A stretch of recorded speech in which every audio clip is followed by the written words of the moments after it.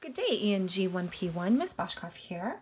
We're going to finish up our study today of the novel study, The Absolutely True Diary of a Part-Time Indian. We are headed into section number 6, which includes chapters 26 to 30. But first, before we dive right into the reading and the read aloud, let's take a look at the chapter questions. Now again, this is a time-saving strategy. We're going to try to remember to do this next year when you're writing the literacy test. If you just take a moment or two to read the questions before you dive into the reading of the text, it is a time-saving strategy because it helps you be aware of the answers when you encounter them in the text. All right, so just a few questions here. The first one, why is the chapter title humorous? Provide specific proof from the text. Now remember, we said if there are two questions, the first question is your answer and the second question could be your extension.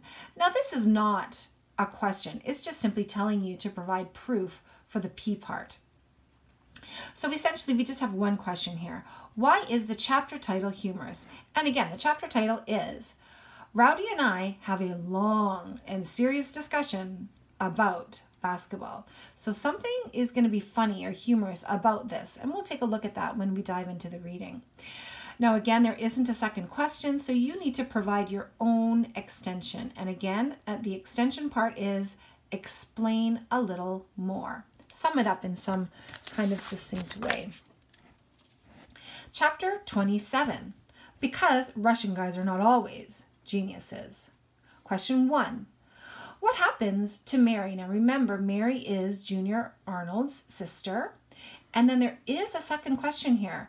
What are the reasons this happens? So we can take the first question and use that to answer and then provide two quotes or reasons for support or details. Then you're going to take the second question and use it as your extension. What are the reasons this happens?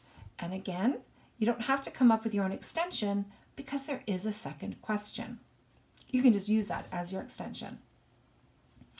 Chapter 28, my final freshman year report card.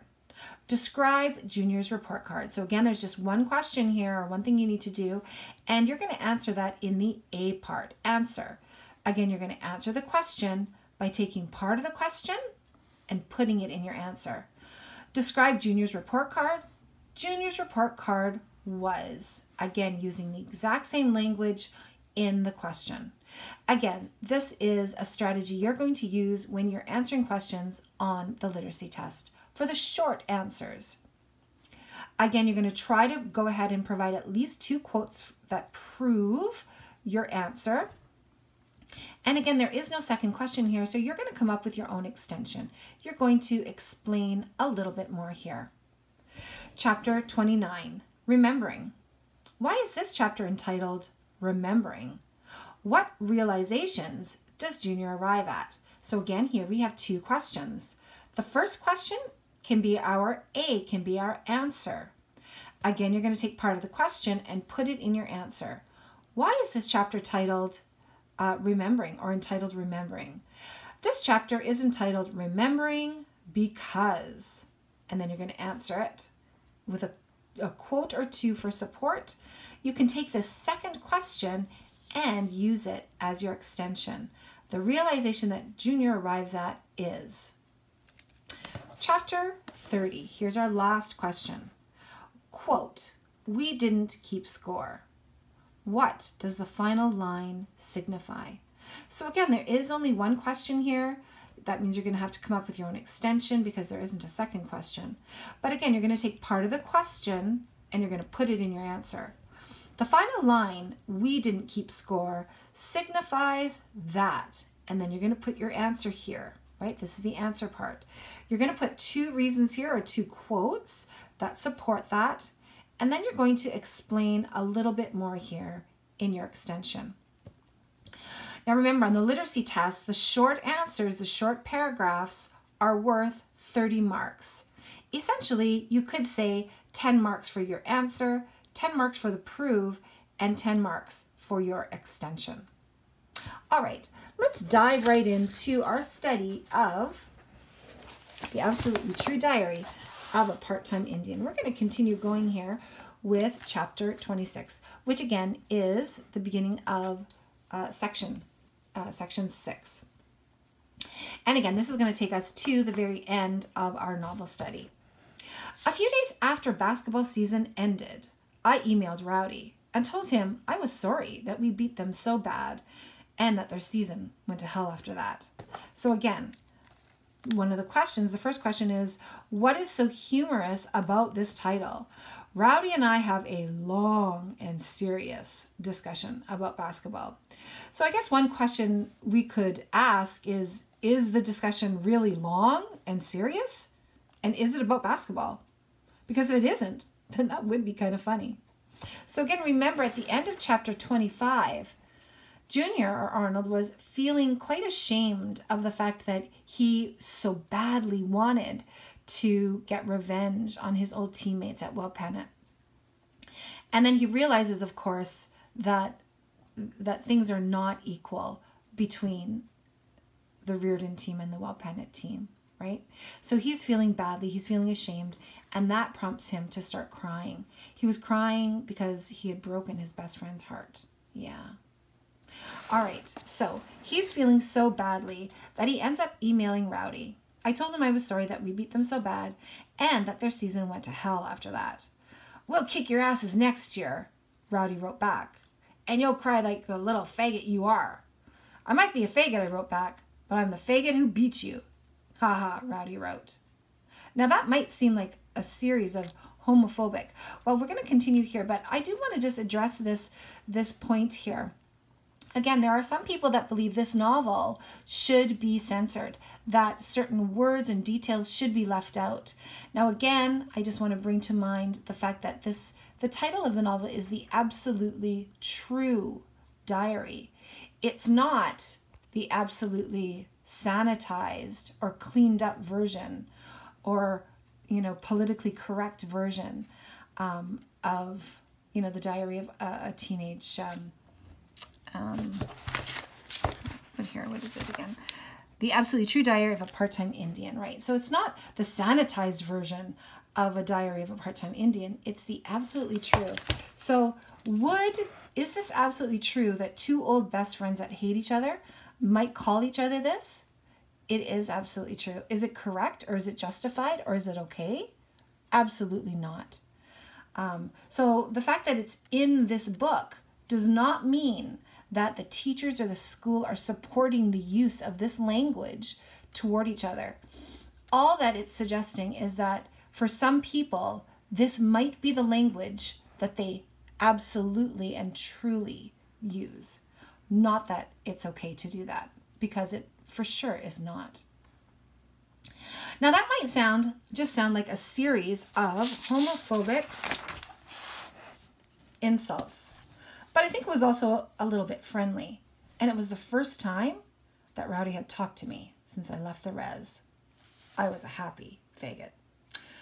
So again, I'm not suggesting this is good language to use, that it's okay to use, that it's justified to use.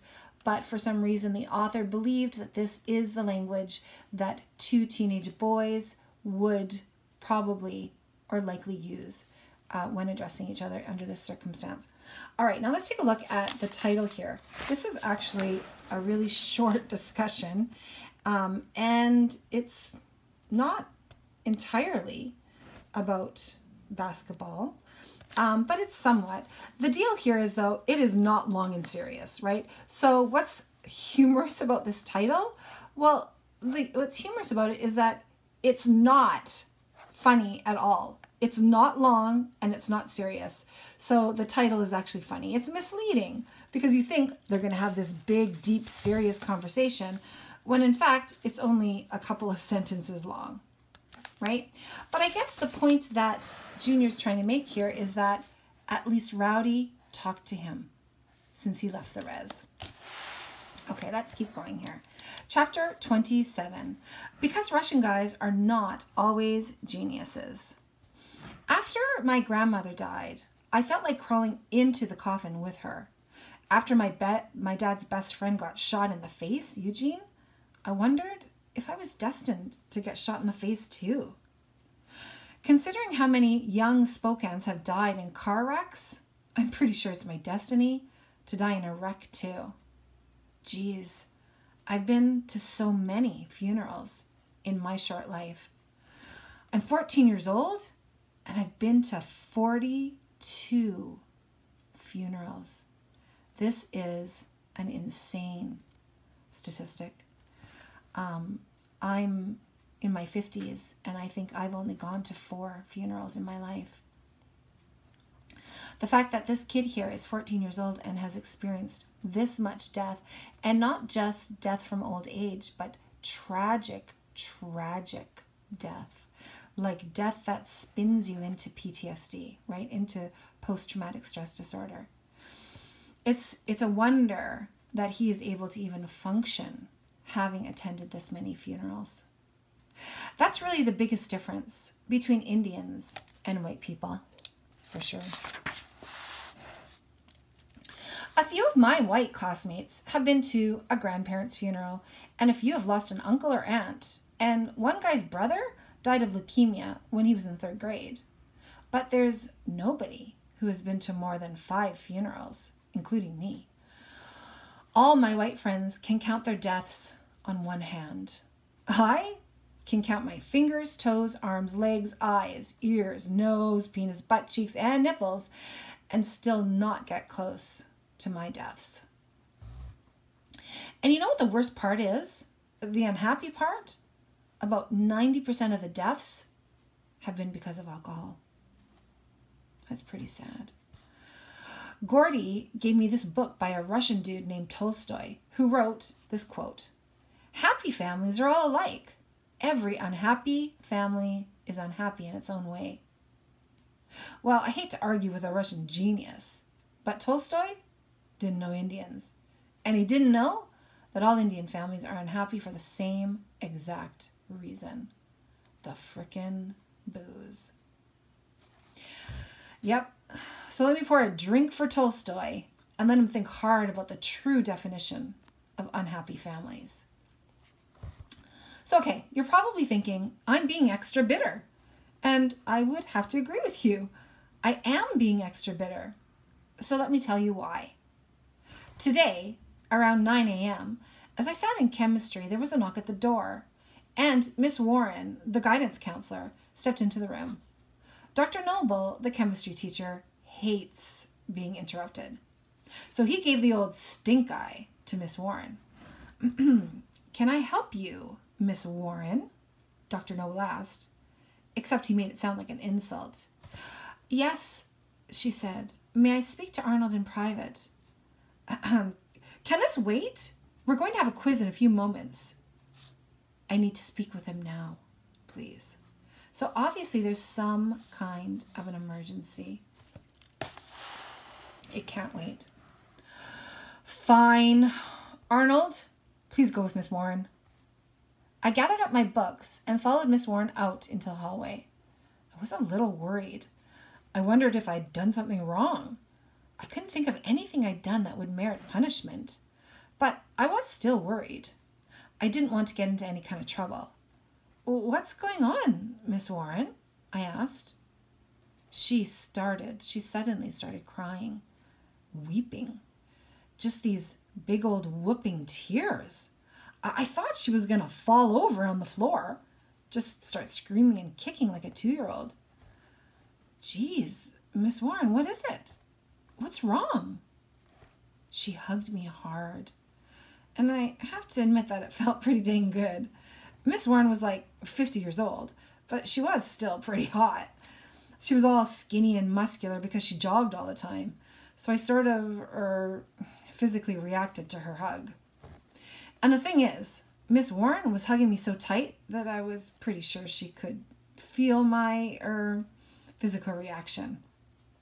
I was kind of proud, you know. "Arnold, I'm sorry," she said, "but I just got a phone call from your mother. It's your sister. She's passed away." "What do you mean?" I asked. I knew what she meant, but I wanted her to say something else. Anything else. Your sister is gone, Miss Warren said. I know she's gone, I said. She lives in Montana now. I knew I was being an idiot, but I figured if I kept being an idiot, if I didn't actually accept the truth, then the truth would become false. No, Miss Warren said. Your sister? She's dead. That was it. I couldn't fake my way around that. Dead is dead. I was stunned, but I wasn't sad. The grief didn't hit me right away. No, I was mostly ashamed of my physical reaction to the hug. Yep, I had a big erection when I learned of my sister's death. How perverted is that? How inappropriately hormonal can one boy be? How did she die? I asked. Your father is coming to get you, Miss Warren said. He'll be here in a few minutes. You can wait in my office. How did she die? I asked again. Your father is coming to get you, Miss Warren said again. I knew that she didn't want to tell me how my sister had died. I figured it must have been an awful death. Was she murdered? I asked. Your father is coming. Man, Miss Warren was a lame counselor. She didn't know what to say to me. But then again, couldn't really blame her. She never counseled a student whose sibling had just died. Was my sister murdered? I asked. Please, Miss Warren said. You need to talk to your father. She looked so sad that I let it go. Well, I mostly let it go. I certainly didn't want to wait in her office. The guidance office was filled with self-help books and inspirational posters and SAT test books and college brochures and scholarship applications. And I knew that none of that, absolutely none of it, meant shit. I knew I'd probably tear her office apart if I had to wait there. Miss Warren, I said, I want to wait outside. But it's snowing, she said. Well, that would make it perfect, then wouldn't it? It was a rhetorical question, meaning there wasn't supposed to be an answer, right? But poor Miss Warren, she answered my rhetorical question. No, I don't think it's a good idea to wait in the snow, she said. You're very vulnerable right now. Vulnerable? She told me I was vulnerable? My big sister was dead. Of course I was vulnerable. Vulnerable means at risk. I was a reservation Indian attending an all-white school, and my sister had just died some horrible death. I was the most vulnerable kid in the United States. Miss Warren was obviously trying to win the Captain Obvious award. I'm waiting outside, I said. I'll wait with you, she said. Kiss my ass, I said, and ran. Miss Warren tried to run after me, but she was wearing heels and she was crying and she was absolutely freaked out by my reaction to the bad news, by my cursing. She was nice, too nice to deal with death. So she ran a few feet before she stopped and slumped against the wall. I ran by my locker, grabbed my coat, and headed outside. There was maybe a foot of snow on the ground already. It was going to be a big storm. I suddenly worried that my father was going to wreck his car on the icy roads. Oh man, wouldn't that just be perfect? Yep, how Indian would that be? Imagine the stories I could tell. Yeah, when I was a kid, just after I learned that my big sister died, I found out that my father died in a car wreck on the way to pick me up from school. I was absolutely terrified as I waited. I prayed to God that my father would come driving up in his old car. Please, God, please don't kill my daddy. Please, God. Please don't kill my daddy. Please, God, please don't kill my daddy. 10, 15, 20, 30 minutes went by. I was freezing. My hands and feet were big blocks of ice. Snot ran down my face. My ears were burning cold. Oh, Daddy, please. Oh, Daddy, please. Oh, Daddy, please. Oh, man. I was absolutely convinced that my father was dead, too. It had been too long. He'd driven his car off a cliff and had drowned in the Spokane River. Or he'd lost control, slid across the center line, and spun right into the path of a logging truck. Daddy, Daddy, Daddy, Daddy. And just when I thought I'd start screaming and run around like a crazy man, my father drove up. I started laughing. I was so relieved, so happy that I laughed, and I couldn't stop laughing. And again, this whole idea of laughing when we don't know how to react, it's almost like a normal, abnormal reaction to trauma. We're not really sure how to react, and so sometimes we do start laughing at things that are just completely inappropriate to laugh at. I ran down the hill, jumped into the car, and hugged my dad. I laughed and laughed and laughed and laughed. "Junior," he said, "what's wrong with you?" "You're alive!" I shouted. "You're alive!" "But your sister," he said. I know, I said. "She's dead, but you're alive. You're still alive." I laughed and laughed. I couldn't stop laughing. I felt like I might die of laughing. So again, here's his comic, "Son, you're freaking me out now." I couldn't figure out why I was laughing, but I kept laughing as my dad drove out of Reardon and headed through the storm back to the reservation. And then, finally, as we crossed the reservation border, I stopped laughing. "How did she die?" I asked. "There was a big party at her house." "Her trailer in Montana?" All right, so one of the questions in the study package asks, how did she die? What happened to her? She died, but how did she die? So here's our proof. "There was a big party at her house, her trailer in Montana," he said. "Yep, my sister and her husband lived in some old silver trailer that was more like a TV dinner tray than a home." "They had a big party," my father said. "Of course they had a big party, of course. They were drunk, they're Indians."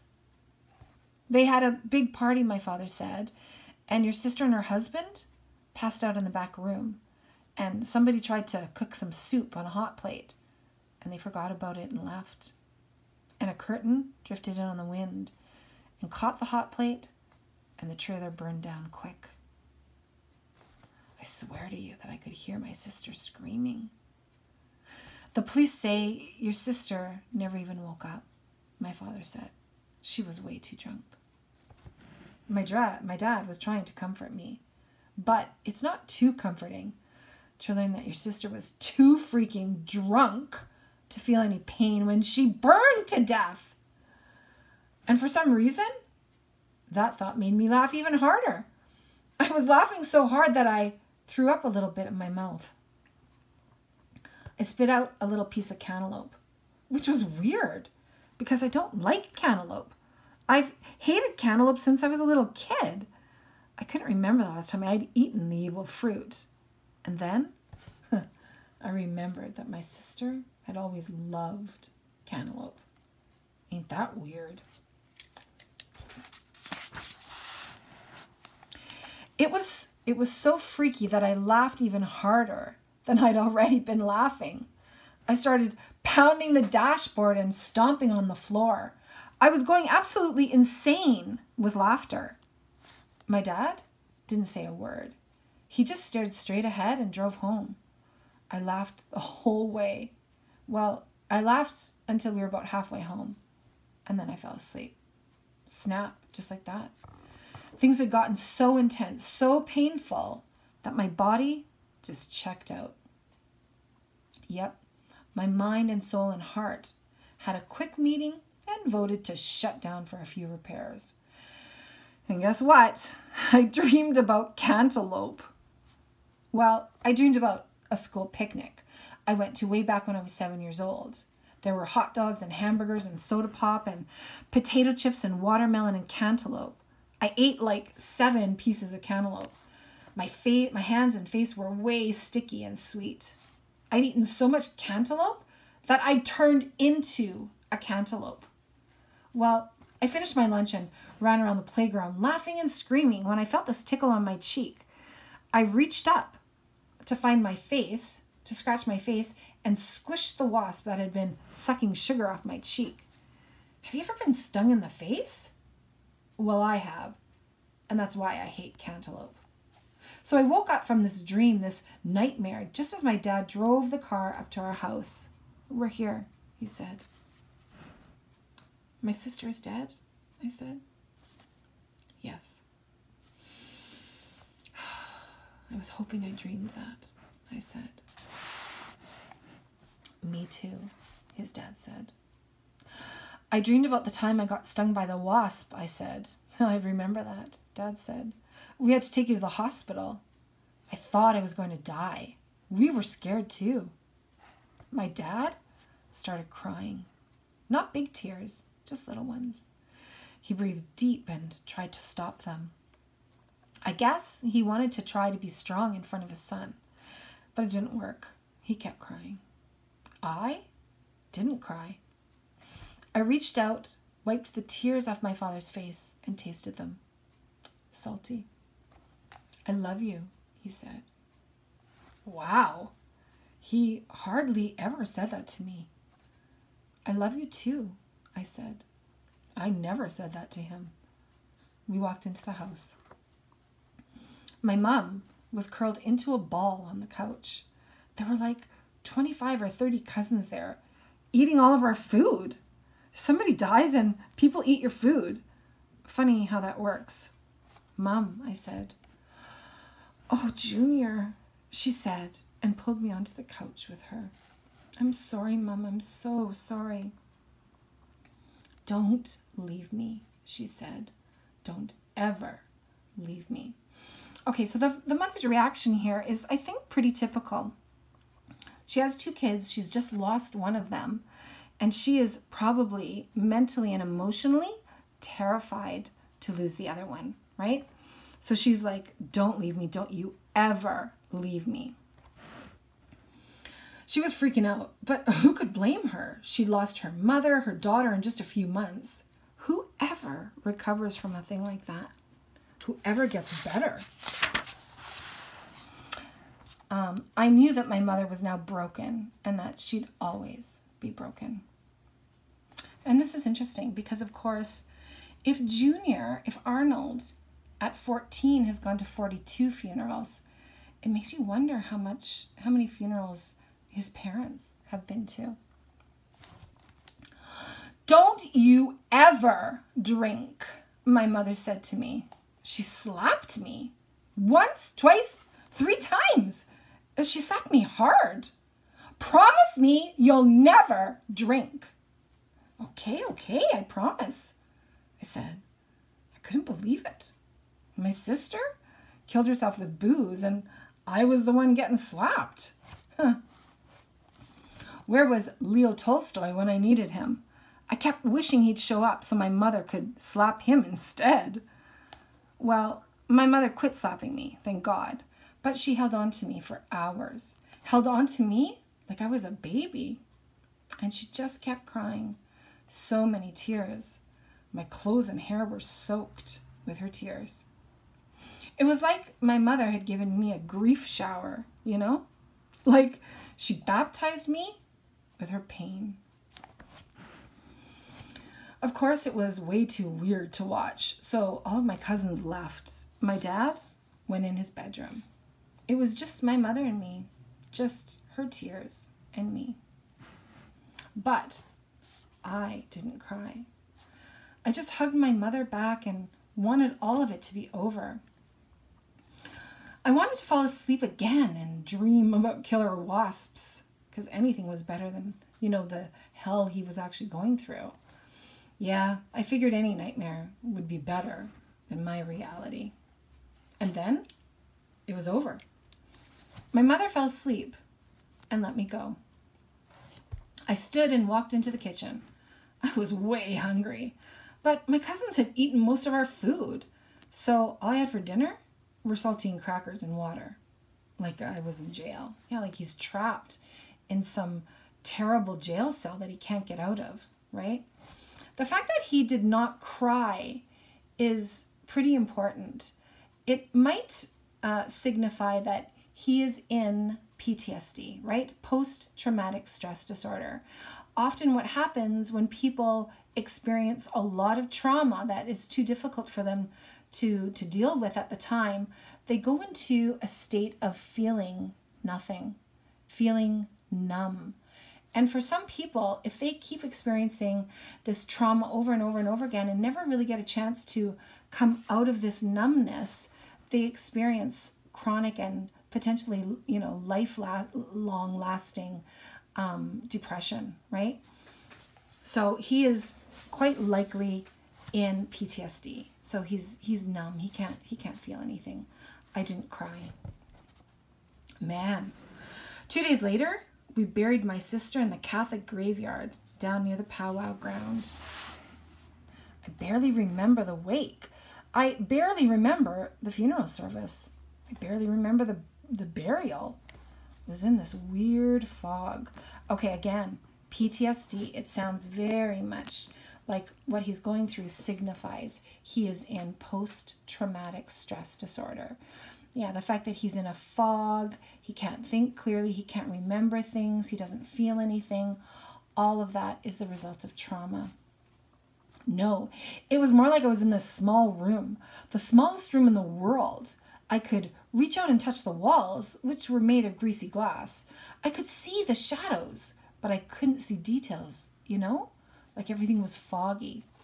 And I was cold, just freezing. Like there was a snowstorm blowing inside of my chest. But all that fog and greasy glass and snow disappeared when they lowered my sister's coffin into the grave. And let me tell you, it had taken them forever to dig that grave in the frozen ground. As the coffin settled into the dirt, it made this noise, almost like a breath, like a sigh. Like the coffin was settling down for a long, long nap, for a forever nap. That was it. I had to get out of there. I turned and ran out of the graveyard and into the woods across the road. I planned on running deep into the woods, so deep that I'd never be found. It was just too much pain for him to acknowledge, right? So he needed to run away, to try to run away from this pain. But guess what? I ran full speed into Rowdy, and it sent us both sprawling. Yep, Rowdy had been hiding in the woods while he watched the burial. Wow. Rowdy sat up, and I sat up too. We just sat there together. Rowdy was crying. His face was shiny with tears. Rowdy, I said, you're crying. I ain't crying, he said. You're crying. I touched my face. It was dry. No tears yet. Still, he's in this PTSD, right? I can't remember how to cry, I said. That made Rowdy sort of choke. He gasped a little, and more tears rolled down his face. You're crying, I said. No, I'm not. It's okay. I miss my sister too. I love her. I said I'm not crying. It's okay. I reached out and touched Rowdy's shoulder. A big mistake. Yep, he punched me. Well, he almost punched me. He threw a punch, but he missed. Rowdy actually missed a punch. His fist went sailing over my head. Wow, I said, you missed. I missed on purpose. No, you didn't. You missed because your eyes are filled with tears. And that made me laugh. Yep, I started laughing like a crazy man again. I rolled around on the cold, frozen ground and laughed and laughed and laughed. I didn't want to laugh. I wanted to stop laughing. I wanted to grab Rowdy and hang on to him. He was my best friend and I needed him. but I couldn't stop laughing. I looked at Rowdy and he was crying hard now. He thought I was laughing at him. Normally, Rowdy would have murdered anyone who dared to laugh at him. But this was not a normal day. Yeah, this is not business as usual. It's all your fault, he said. What's my fault? Your sister's dead because you left us. You killed her. That made me stop laughing. I suddenly felt like I might never laugh again.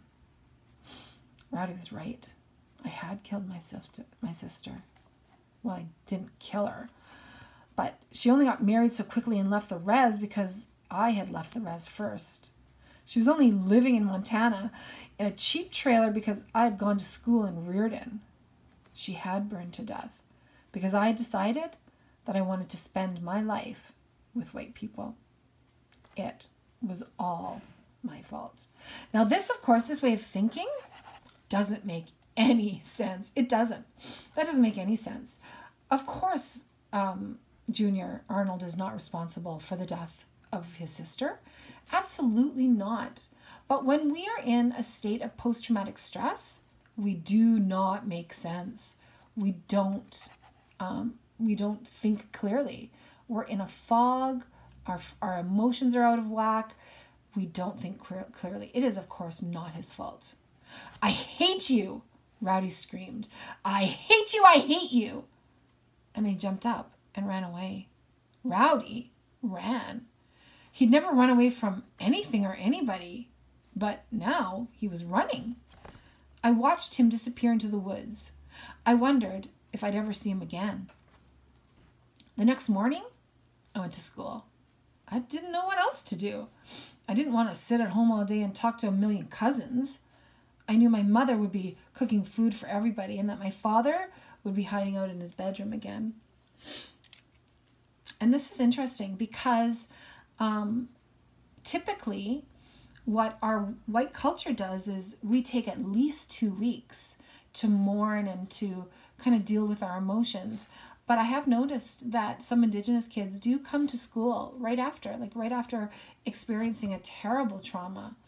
It makes you wonder why coming to school is better than staying at home, right?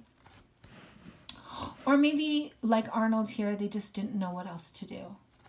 I knew everybody would tell stories about Mary. And the whole time I'd be thinking, yeah, but have you ever heard the story about how I killed my sister when I left the res? So he's feeling guilty here. But again, this is not reasonable. This doesn't make any sense. He did not kill his sister.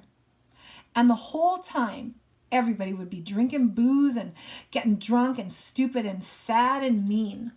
Yeah.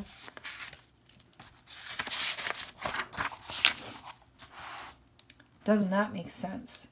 How do we honor the drunken death of a young married couple? Hey, let's get drunk. Okay, listen. I'm not a cruel bastard, okay? I know that people were very sad. I know that my sister's death made everybody remember all the deaths in their life. I know that death is never added to death. It multiplies. But still, I couldn't stay and watch all those people get drunk. I couldn't do it. If you'd given me a room full of sober Indians crying and laughing and telling stories about my sister, then I would have gladly stayed and joined them in the ceremony.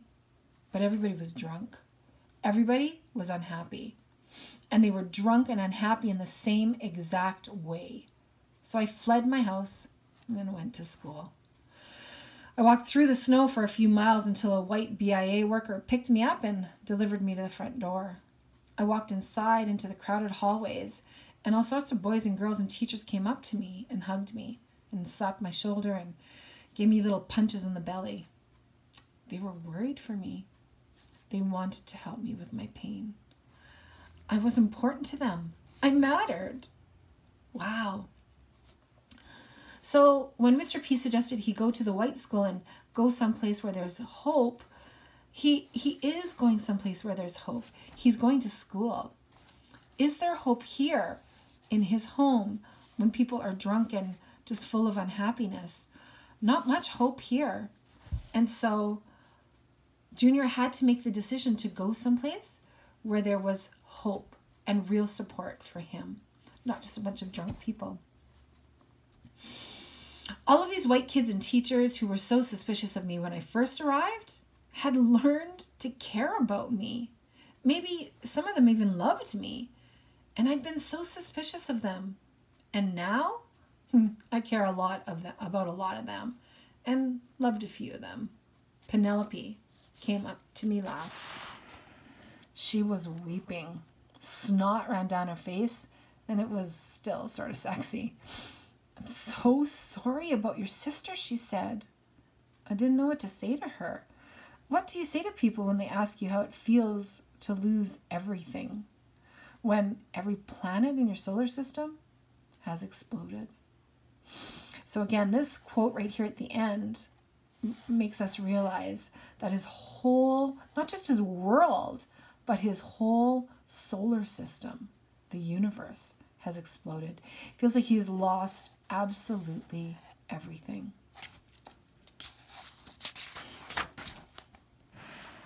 All right, chapter 28, my final freshman year report card.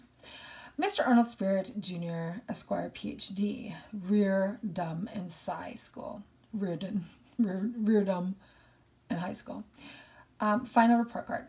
Okay, in English, you got an A. Geology, B+, Geometry, A, History, A-, Phys Ed, A, Computer Programming, A, and let's make birdhouses, woodshop, B-. Thank you very much, ladies and gentlemen. So did he have a successful year? Yeah, one of the questions on the study guide asks about his report card. So what about his report card? Regardless of all of the people dying and all of the tragedy in his life, this kid still managed to get some good marks here. It's actually absolutely astounding to me as a teacher that he could, you know, still even attend school. All right, chapter 29, remembering. So again, the question in the study guide is, why is this chapter called Remembering? Today, my mother, father, and I went to the cemetery and cleaned graves. We took care of Grandmother Spirit, Eugene, and Mary. Mom had packed a picnic and Dad brought his saxophone, so we made a whole day of it. We Indians know how to celebrate with our dead. And I felt okay. My mother and father held hands and kissed each other. "You can't make out in a graveyard," I said. "Love and death," my father said. "It's all love and death." "You're crazy," I said. "I'm crazy about you," he said, and he hugged me. And he hugged my mother, and she had tears in her eyes, and she held my face in her hands. Now this is important up here because it's almost like losing his daughter has made the father realize how he needs to reach out more to his son, right? Like the fact, "I'm crazy about you," and he hugs him. And the father previous to that had not been able to say "I love you" or to be super affectionate. So it looks like some things are changing. People are growing and learning about priorities in their life, right? The father's realizing what a priority his relationship is with his son. Okay, so the mother, she held my face in her hands. "Junior," she said, "I'm so proud of you." That was the best thing she could have said. In the middle of a crazy and drunk life, you have to hang on to the good and sober moments tightly. I was happy. I still missed my sister, and no amount of love and trust was going to make that better. I love her. I will always love her. I mean, she was amazing. It was courageous of her to leave the basement and move to Montana. She went searching for her dreams, and she didn't find them. But she made the attempt, and I was making the attempt too. And maybe it would kill me too, but I knew that staying on the res would have killed me too. It all made me cry for my sister. It made me cry for myself. But I was crying for my tribe too. I was crying because I knew 5 or 10 or 15 more Spokanes would die during the next year, and that most of them would die because of the booze. It's pretty sad. In some reservations, of course, it's not just the booze, right? It has to do with some hard drugs as well. And even softer drugs. Again, so much sadness and trauma that people are just trying to numb themselves from all the pain. And on some level, I understand that completely, right? I cried because so many of my fellow tribal members were slowly killing themselves. And I wanted them to live. I wanted them to get strong and get sober and get the hell off the res. It's a weird thing. Reservations were meant to be prisons, you know. Indians were supposed to move onto reservations and die. We were supposed to disappear. But somehow or another, Indians have forgotten that reservations were meant to be death camps. I wept because I was the only one who was brave and crazy enough to leave the res. I was the only one with enough arrogance. I wept and wept and wept because I knew that I was never going to drink and because I was never going to kill myself and because I was going to have a better life out in the white world. So he is crying here. So he's come out of his PTSD, some of his depression that he was in. He's able to feel some things now. He's less numb. But he's certainly realizing some really important things. That if he wants to have a good life, he's got to make, you know, it a priority. He can't drink, and he can, you know, cannot commit suicide, obviously. I realized that I might be a lonely Indian boy, but I was not alone in my loneliness. There were millions of other Americans who had left their birthplaces in search of a dream. And of course, he's talking about the great American dream and how so many immigrants came from other places and how they made it, yeah. But he is in search of a dream too, like an immigrant, and he's not going to give up. I realized that, sure, I was a Spokane Indian. I belonged to that tribe. But I also belong to the tribe of American immigrants. Yeah, so he is like an immigrant. And to the tribe of basketball players, and to the tribe of bookworms, and the tribe of cartoonists, and the tribe of chronic masturbators. And again, some parents take offense, and some educators take offense to the shock value of statements like this. But again, this is supposed to be the absolutely true diary. And our young teenage boys, very, you know, hormonal and full of testosterone, you bet they are. And the tribe of teenage boys, and the tribe of small town kids, and the tribe of Pacific Northwesterners, and the tribe of tortilla chips and salsa lovers, and the tribe of poverty, the tribe of funeral goers, and the tribe of beloved sons, and the tribe of boys who really miss their best friends. It was a huge realization. And that's when I knew I was going to be okay. So he's thinking back and he's realizing that he belongs to a bunch of different groups. And because he belongs to all these different groups, some of them are sad and some of them are hopeful, but that he's going to be okay regardless. But it also reminded me of the people who were not going to be okay. It made me think of Rowdy. I missed him so much. I wanted to find him and hug him and beg him to forgive me for leaving. Boys can hold hands only until they turn 9. Me and Rowdy in the 3rd grade jumping into Turtle Lake. Okay, so this is an important thing to note because the last chapters here are going to talk about this Turtle Lake. Okay, so this is, of course, when they were in the 3rd grade. They were 9 years old. So why is this called Remembering? Well, I think because he is remembering a bunch of really important things, right? Chapter 30, talking about turtles. Okay, so this is Turtle Lake. I wonder if this chapter is going to talk about turtles or this Turtle Lake. Now remember, in the indigenous culture, the people believe that the turtle is responsible for the creation of, I think, North America, for the land. The reservation is beautiful. I mean it. Take a look. There are pine trees everywhere. Thousands of ponderosa pine trees, millions. I guess maybe you can take pine trees for granted. They're just pine trees, but they're tall and thin and green and brown and big. Some of the pines are 90 feet tall and more than 300 years old.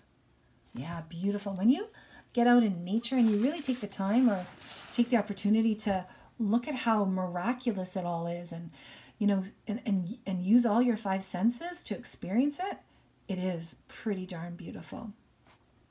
So some of these trees were older than the country itself of the United States. Some of them were alive when Abraham Lincoln was president. Some of them were alive when George Washington was president. Some of those trees were alive when Benjamin Franklin was born. I'm talking old. I've probably climbed like 100 different trees in my lifetime. There are 12 in my backyard, another 50 or 60 in the small stand of woods across the field, and another 20 or 30 around our little town, and a few way out in the deep woods. And that tall monster that sits beside the highway to West End, past Turtle Lake, so he's talking about one specific super tall tree just past Turtle Lake. That one is way over 100 feet tall. It might be 150 feet tall. You could build a house using just the wood from that one tree. That is a humongously large tree. When we were little, like 10 years old, Rowdy and I climbed that sucker. So he's still remembering here the past. It was probably stupid. Yeah, okay, it was stupid. It's not like we were lumberjacks or anything. It's not like we used anything except our hands, feet, and dumb luck. But we weren't afraid of falling that day. Other days, yeah, I'm terrified of falling. No matter how old I get, I think I'm always going to be scared of falling. But I wasn't scared of gravity on that day. Heck, gravity didn't even exist. It was July, crazy hot and dry. It hadn't rained in like 60 days. Okay, so they're going through a real drought. Scorpion hot. Vultures flying circles in the sky hot. Mostly, Rowdy and I just sat in my basement room, which was maybe 5 degrees cooler than the rest of the house, and read books and watched TV and played video games. So again, he's remembering back to them when they were 10 years old. Mostly, Rowdy and I just sat still and dreamed about air conditioning. When I get rich and famous, Rowdy said, I'm going to have a house that has an air conditioner in every room. So again, this is how poor they were growing up, right? Many people in our society today have air conditioners, built-in air conditioners in their houses, in their cars, in their workplaces. It shows, again here, how poor they really are.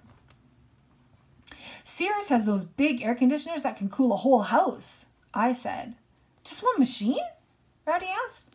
Yeah, you put it outside and you connect it through the air vents and stuff. Wow. How much does that cost? Like a few $1,000, I think. I'll never have that much money. You will when you play in the NBA.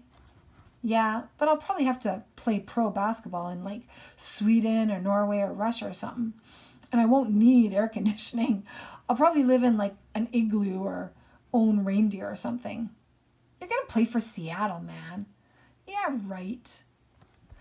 Rowdy didn't believe in himself. Not much. So I tried to pump him up.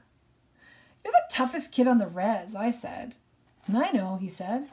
You're the fastest, the strongest, and the most handsome, too. If I had a dog with a face like yours, I'd shave its ass and teach it to walk backwards. I once had a zit that looked like you. Then I popped it, and then it looked even more like you. So they're having like a face-off here with trying to disparage each other, right? This one time, I ate like 3 hot dogs and a bowl of clam chowder, and then I got diarrhea all over the floor, and it looked like you.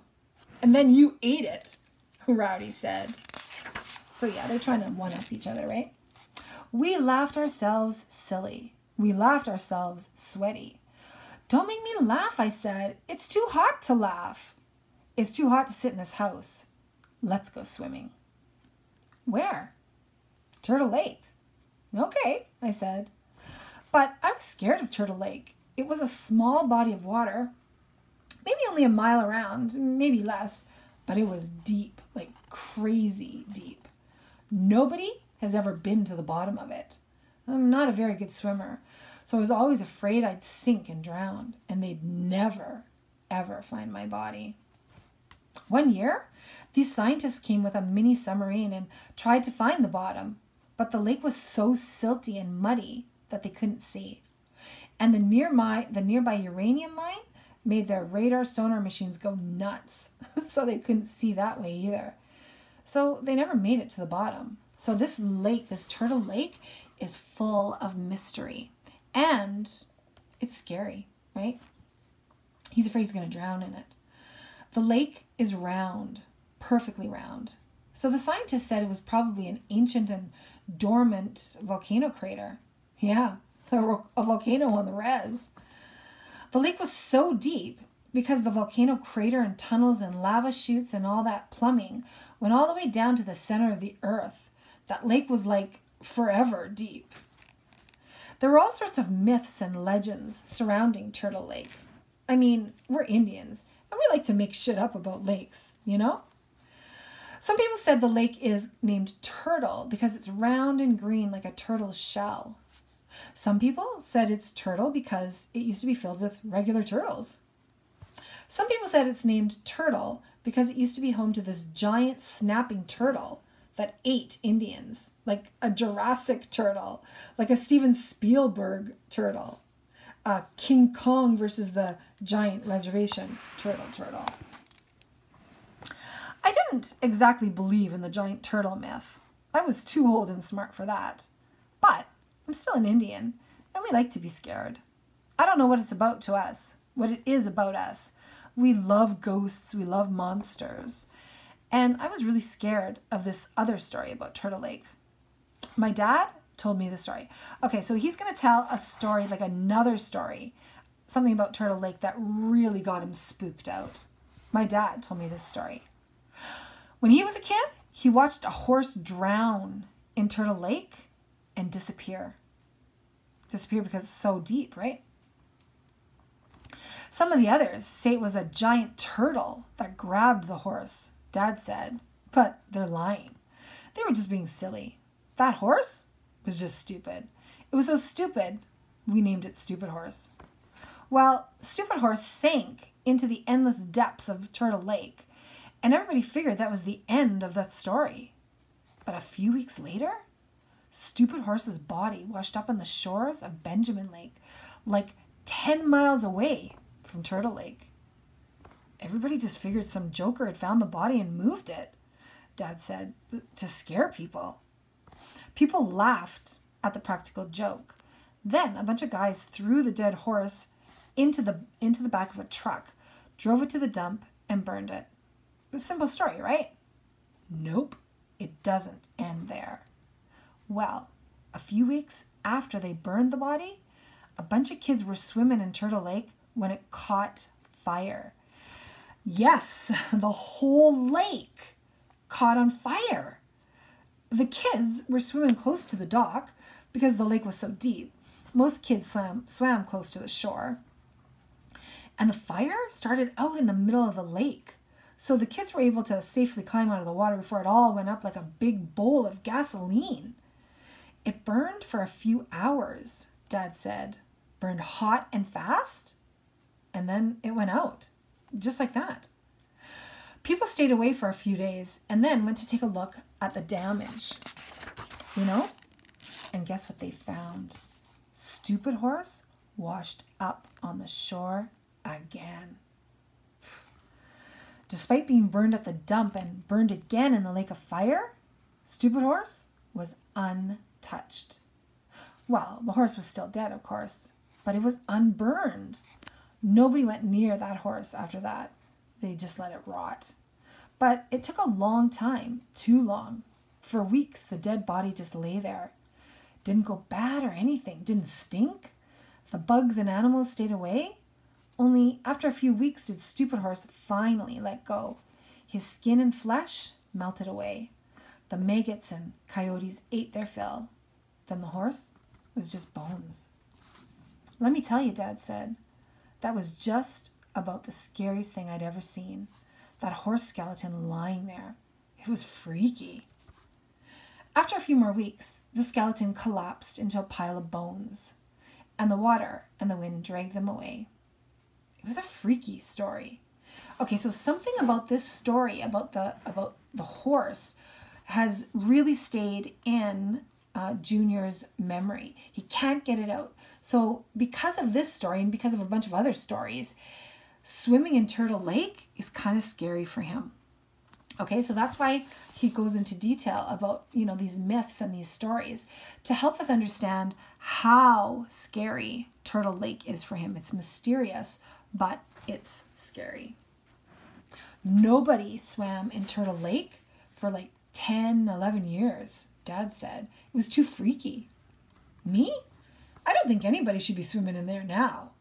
But people forget. They forget good things and they forget bad things. They forget that lakes can catch on fire. They forget that dead horses can magically vanish and reappear. I mean, geez, we Indians are just weird. So anyway, on that hot summer day, Rowdy and I walked the 5 miles from my house to Turtle Lake. All the way, I thought about the fire and horses, and I wasn't going to tell Rowdy about that. He would have just called me a wuss or a pussy. He would have just said it was kid stuff. He would have just said it was a hot day that needed a cold lake. As we walked, I saw that monster pine tree ahead of us. It was so tall and green and beautiful. It was the only reservation skyscraper, I love that tree, I said. That's because you're a tree fag, Rowdy said. I'm not a tree fag. Then how come you like to stick your dick inside knot holes? I stick my dick in the girl trees, I said. Rowdy laughed, his ha-ha-hee-hee avalanche laugh. I loved to make him laugh. I was the only one who knew how to make him laugh. So again, some parents and teachers find this conversation here offensive or at the very least inappropriate. But certainly by the time you are a teenage boy, by the time you are in high school, and by grade 9, of course, by the time you're reading this novel, this kind of conversation might actually reflect an absolutely true conversation you might have with your best friend. Again, not that I'm okay with it, not that I think it's all right, not that I think it's appropriate, but is it absolutely true? It might be.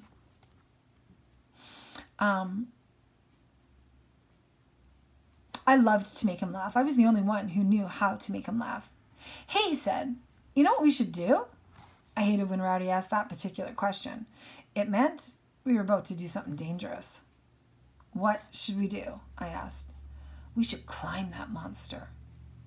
That tree? No, we should climb your big head, he said. Of course I'm talking about that tree, the biggest tree on the res. It wasn't really open to debate. I had to climb the tree. Rowdy knew I had to climb the tree with him. I couldn't back down.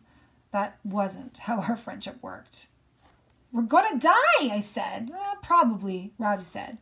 So we walked over to the tree and looked up. It was way tall. I got dizzy. Yeah, you got dizzy just looking at it because it's so tall. You first, Rowdy said. I spit on my hands, rubbed them together, and reached up for the first branch. I pulled myself up to the next branch, and then the next, and then the next, and the next. Rowdy followed me. Branch by branch, Rowdy and I climbed toward the top of the tree, to the bottom of the sky. Near the top, the branches got thinner and thinner. I wondered if they'd support our weight. I kept expecting one of them to snap and send me plummeting to my death. But it didn't happen. The branches would not break. Rowdy and I climbed and climbed and climbed. We made it to the top. Well, almost to the top. Even Rowdy was too scared to step on the thinnest branches. So we made it within 10 feet of the top. Not the summit, but close enough to call it the summit. We clung tightly to the tree as it swung in the breeze. Like, this would be terrifying for me. And of course, he was scared. I was scared, sure, terrified. But it was also fun, you know? We were more than 100 feet in the air from our vantage point. We could see for miles. We could see from one end of the reservation to the other. We could see our entire world. And our entire world at that moment was green and golden and perfect. Wow, I said. It's pretty, Rowdy said. I've never seen anything so pretty. It was the only time I'd ever heard him talk like that. We stayed in the top of that tree for like an hour or two. We didn't want to leave. I thought maybe we'd stay up there and die. I thought maybe 200 years later, scientists would find 2 boy skeletons stuck in the top of that tree. But Rowdy broke the spell. He farted. A greasy one. A greasy, smelly one that sounded like it was half solid. Geez, I said. I think you just killed the tree. We laughed. And then we climbed down. I don't know if anybody else has ever climbed that tree. I look at it now years later, and I can't believe we did it. And I can't believe I survived my first year at Reardon. So again, he's making a connection here between his present and his past. In the past, he did do things that were scary, and he survived. And in his present, he just did the same thing, something really scary, and he survived. After the last day of school ended, I didn't do much. It was summer. I wasn't supposed to do anything. I mostly sat in my room and read comics. I missed my white friends and my white teachers and my translucent semi-girlfriend. Ah, Penelope. I hoped she was thinking about me. I'd already written her 3 love letters. I hoped she'd write me back. Gordy wanted to come to the res and stay with us for a week or 2. How crazy was that? And Roger heading to Eastern Washington University on a football scholarship had willed his basketball uniform to me. You're going to be a star, he said. So again, he went someplace where there was a bunch of hope, right? And how much hope does he have? Well, he's got lots of hope for his future. And then yesterday, I was sitting in the living room watching some nature show about honeybees when there was a knock on the door. Come in, I shouted, and Rowdy walked inside. Wow, I said. Yeah, he said. We'd always had such scintillating conversations. What are you doing here, I asked. I'm bored, he said. Last time I saw you, you tried to punch me, I said. I missed.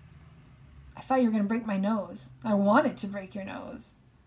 You know, I said, it's probably not the best thing in the world to do, punching a hydro in the skull. Ah, shoot, he said. I couldn't give you any more brain damage. And do best friends talk this way to each other? They certainly might. I couldn't do any more damage than you already got. And besides, didn't I give you 1 concussion already? Yep, and 3 stitches in my forehead.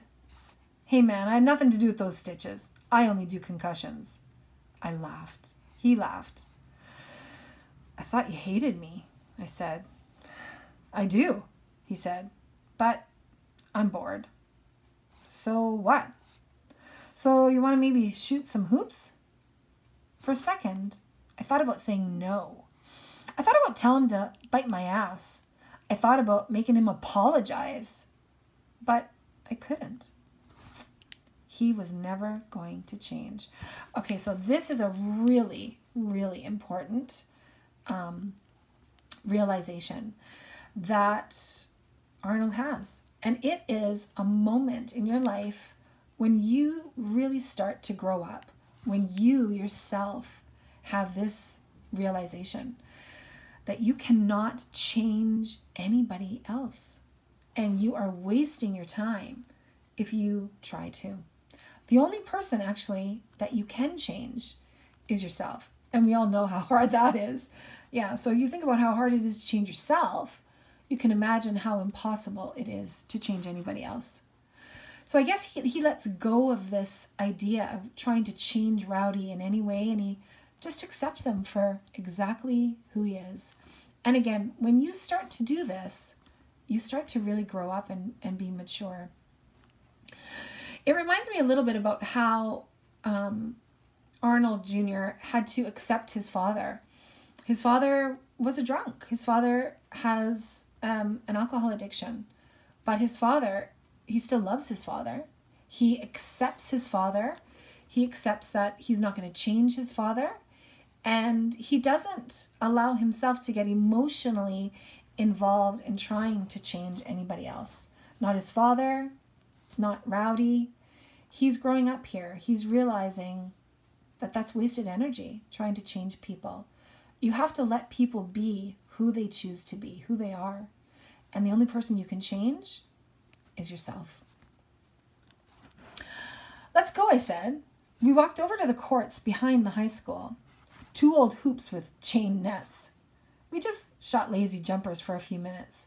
We didn't talk. Didn't need to talk. We were basketball twins. Of course, Rowdy got hit 15 or 20 in a row. And I rebounded and kept passing the ball to him. Then I got hot. Sorry. Of course, Rowdy got hot. Hit 15 or 20 in a row, and I rebounded and kept passing the ball to him. Then I got hot. Hit 21 in a row, and Rowdy rebounded for me. You want to go one-on-one, Rowdy asked. Yeah. You've never beaten me one-on-one, he said. You pussy. Yeah, that's going to change. Not today, he said. Maybe not today, I said, but someday. Your ball, he said, and passed it to me. I spun the rock in my hands. Where are you going to school next year, I asked. Where do you think, dumbass? Right here, where I've always been. You could come to Reardon with me. You already asked me that once. Yeah, but I asked you that a long time ago, before everything happened, before we knew stuff. So I'm asking you again. Come to Reardon with me. Rowdy breathed deeply. For a second, I thought he was going to cry. Really? I expected him to cry, but he didn't. You know, I was reading this book, he said. Wow, you were reading a book? I said, mock surprised. Eat me, he said. We laughed.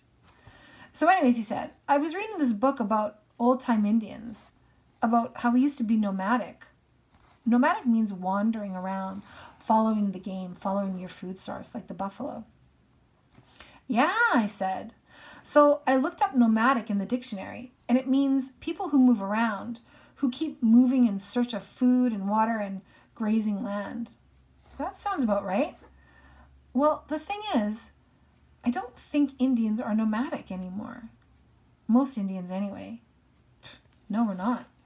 And I think he's talking realistically here, how, you know, Indigenous people don't move around. The Indians or the Indigenous people used to have like winter camps and summer camps, and they used to move to different camps, you know, for different reasons.